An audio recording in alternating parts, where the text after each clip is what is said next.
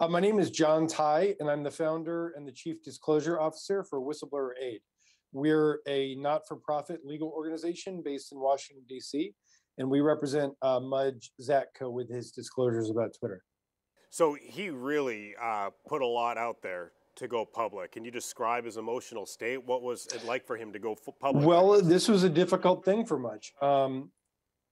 He understood the risks to his career, to his family, and we've already seen Twitter make false statements just in the last couple of days about why he was fired and the circumstances of that.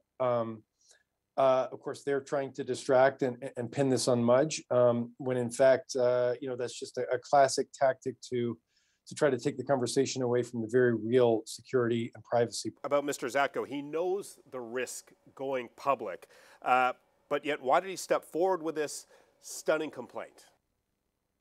Well, he had been recruited personally by Jack Dorsey back in 2020 after a very embarrassing hack of the platform by teenagers who were able to take over a bunch of very high-profile accounts. Elon Musk, Kim Kardashian, Barack Obama, others, Bill Gates, and ask their followers for Bitcoin. Dorsey understood that there were serious systemic problems at the company on privacy, on security, on content integrity, and recruited Mudge to come in and try to fix these things that have been languishing for years. And he knew the risks going forward. So what motivated him to go public?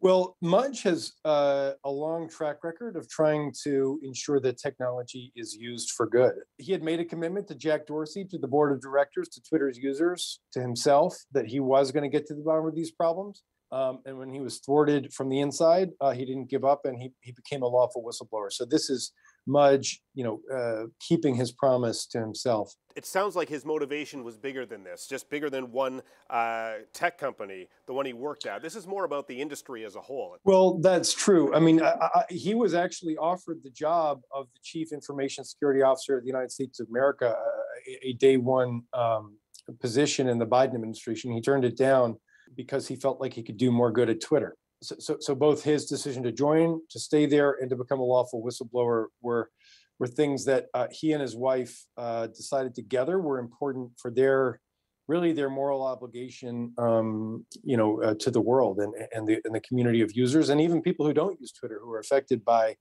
misinformation on the platform. Why should people be concerned about his allegations in his whistleblower complaint? Well, you have one of the world's experts in this area saying that one of the most important platforms on earth has top to bottom problems on information security, on privacy, on content integrity, not only no controls, but not even measurement of the problems on the platform. And, again, we've seen ethnic violence, we've seen electoral interference, we've seen misinformation, we've seen vast privacy leaks, exposure of people's personal information, to adversaries, to corporate espionage, all kinds of things. There's a lot of bad actors out there whose full-time job is trying to penetrate these platforms and misuse the data. What's his bigger worry about big tech platforms handling of user data and safeguarding national security information? Well, broadly speaking, these tech platforms have a huge role to play, as we've seen over the last decade, in national elections. I think a lot of people were surprised to learn how the platforms can be weaponized by adversaries to spread dissension and polarization in otherwise healthy democracies. Just a couple of years before, Facebook had been used by the Burmese military, the military of Myanmar, as part of its genocidal activities against the Rohingya in Myanmar. And that was a warning to Mudge, who, of course, was following that kind of thing very closely, about how these platforms could be abused. Certainly did not want to see Twitter ever used for something like that. These platforms have implications for, ethnic violence around the world, but also for, healthy democracies and elections in the wealthier parts of the world.